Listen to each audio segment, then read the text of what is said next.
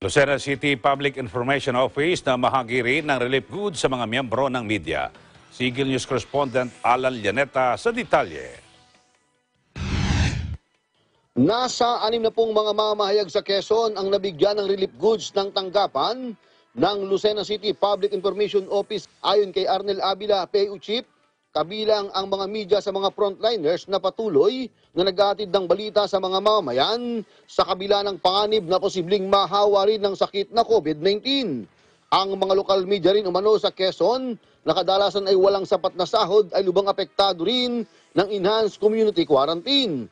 Sinabi pa ni Avila na ang 10 kilong bigas kasama ang mga grocery na ipinamahagi niya ay tulong galing din sa kanyang mga kaibigan na patuloy na sumusuporta sa mga mamamahayag. Samantala sa kasalukuyan, 42 na ang nagpositibo sa COVID-19 sa Quezon habang may 15 kaso naman sa lungsod ng Lucena. Para sa Eagle News, Alan Llaneta, we live in interesting times.